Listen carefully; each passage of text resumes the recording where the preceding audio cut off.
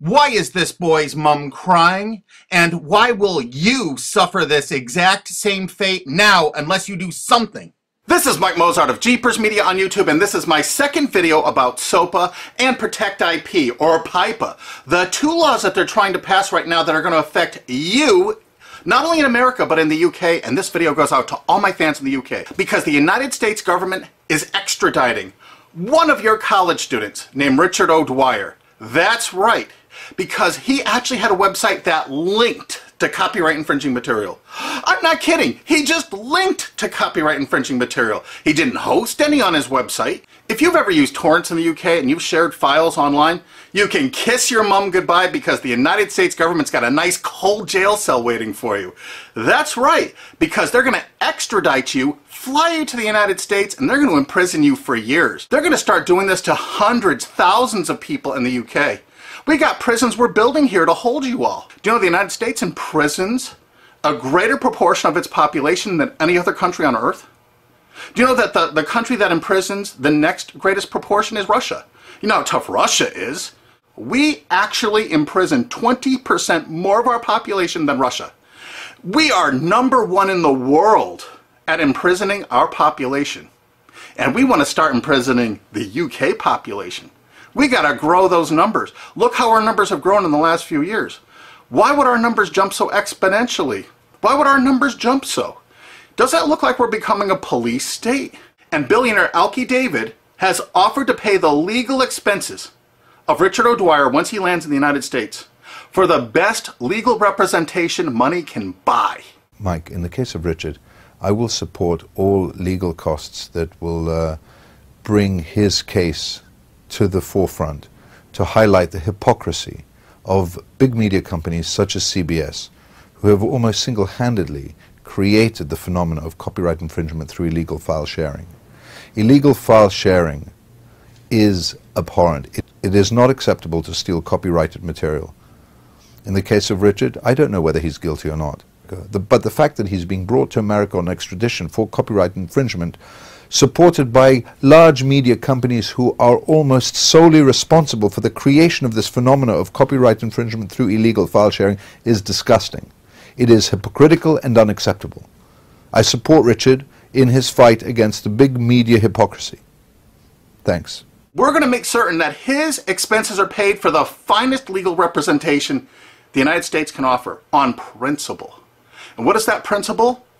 This case is going to bring out the fact that the copyright infringement online was caused by the CNET division of CBS. It was caused by NBC. It was caused by ABC distributing the software through ESPN and Go.com. And it was caused only by the big media companies themselves. All right? That's the only place you could get that software. Why did they all distribute that software? Why were they virtually the exclusive distributors of that software? And why did they promote it for copyright infringement? Okay, CBS television fostered it, encouraged it, and distributed all that file sharing software through a site they own called CNET. CNET has an office in the UK.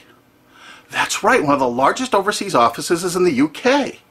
Well, they committed a lot of online piracy. Take a look at these examples here. What? CNET and CBS substantially promoted Pirate Bay? And look at this. Last.fm, a UK company owned by CBS Television in the United States. Why did they make a deal with Pirate Bay to distribute their widgets?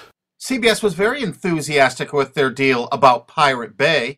And CBS made this deal with Pirate Bay immediately after purchasing Last.fm. Immediately. They didn't even wait.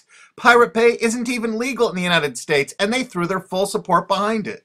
This is one of the widgets. They're endorsing Pirate Bay. And oddly enough, CNET division of CBS actually considered Last.fm to be spyware.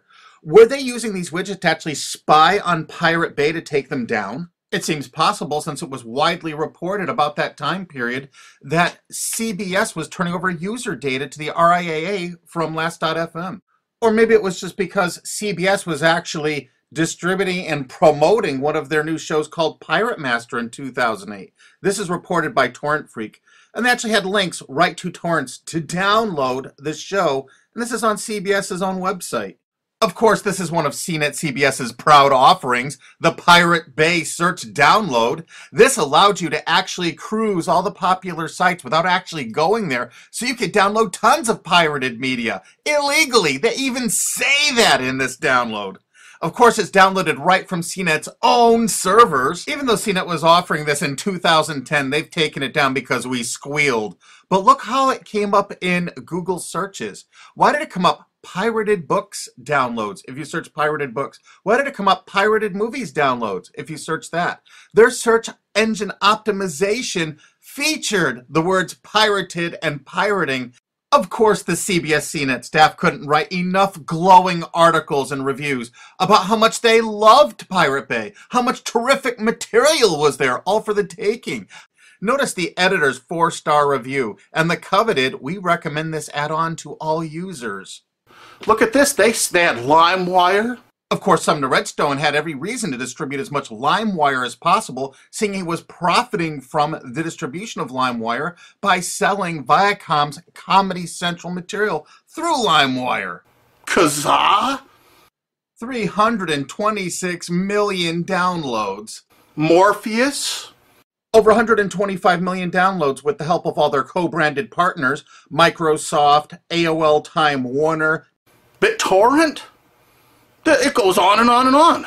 CNET CBS wanted you to download pirated media so badly, they offered downloads specifically to cover your digital tracks, reviewed by their editors, and distributed through all their co-branded partners. Look at the freaking date this was added to CBS CNET. And ZapShares was perfect to use if you were using LimeWire to download Lady Gaga songs, like the editors showed you in this screen capture. And do you know who heads up that company?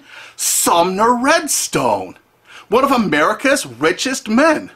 And you know what you're going to do? If it's okay for the United States government to extradite that poor kid to the United States to stand trial here for something that wasn't illegal there, Sumner Redstone distributed file sharing software to your country. He distributed it with charts and graphs, including known copyrighted artists that are still on their site CNET to this day. And they distributed over 50 million downloads of LimeWire just since Sumner Redstone bought CNET. So what you're going to do is, you're going to demand that your government in the UK extradite Sumner Redstone to the UK to stand trial for copyright infringement. That's right. You are going to demand it. You are going to write every single person in the UK.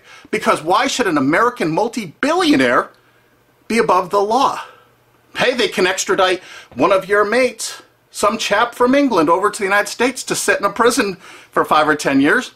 Let's go after who really caused the copyright infringement. Let's go after the big media companies that actually distributed this software. I bet you didn't know who invested tens of millions of dollars in BitTorrent. SL partners, Paul G. Allen, Bill Gates, Microsoft. How come they're not in prison? They should be. Why, Sumner Redstone's company, Viacom, in their sworn statement of undisputed facts from Viacom versus YouTube, stated as fact notorious pirate sites like Napster, Kazaa, and BitTorrent. Hey, I thought it was a piracy site. How come in 2008 all of these big media companies in the United States had content distribution deals with BitTorrent? You had a sworn statement in court they were a piracy site, Sumner Redstone. Why is your Paramount Pictures and MTV networks there?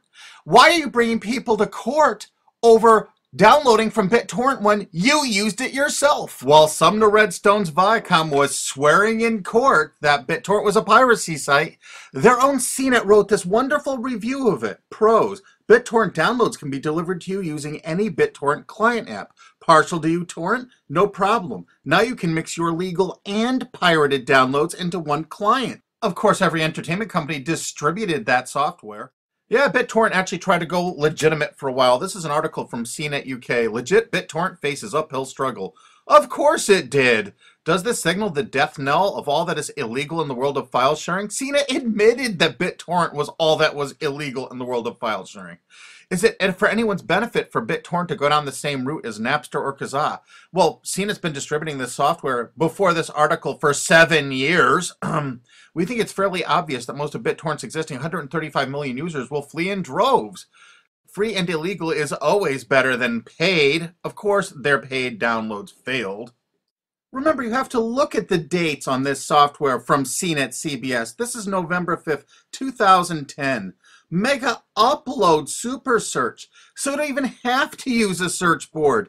It actually scans through mega uploads. CNET staff reviewed it and recommended it. Of course, CNET CBS loved rapid share. Look at this date added August 19th, 2008 when CBS owned it. The editors reviewed it and loved it. This particular little item lets you search rapid share with a special bot so you would never have to use an external site, downloaded right from their own servers. The CNET division of CBS offered dozens and dozens of BitTorrent toolbars, allowing you to search the different sites such as Pirate Bay, Torrent Spy, ISOHunt, without leaving the comfort of your own desktop or having to look at their advertising. They actually let you search it without going there. Here's another one of those torrent searchers CBS CNET offered.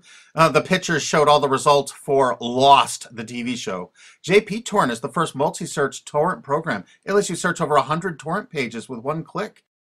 And feast your eyes on the picture the CNET editors provided for you so you can see how effective it is. They showed you a picture of the Lost TV show. They checked over 300 different torrents. These are the top 15. Mini Nova, Pirate Bay, ISOHunt, Torrent Spy. I think you get the idea that the whole point of downloading these was to find copyrighted TV shows. Huh, CBS? CNET CBS offered over 100 different torrent search tools. This one is Torrent Episode Downloader from 2009. Search and download torrents of new TV shows and episodes from the internet. Again, there's well over 100 different one of these anonymous torrent downloaders that CBS CNET offered. They were distributed co-branded through all of their partner sites. This material is egregious compared to what that TV Shack kid did. The only statement the president of CBS made in regards to all this material is that it's all perfectly legal. I guess it's legal if you're a multi-billion-dollar media company and not a UK student. And the CBS editors' reviews frequently featured copyrighted media. We have over 5,000 screen captures like this. So BitTorrent is really funded mostly by big US corporations. So it's the big US corporations that caused the piracy, and now they're going to go after you and your mates forever. You demand Sumner Redstone be brought to justice in the UK.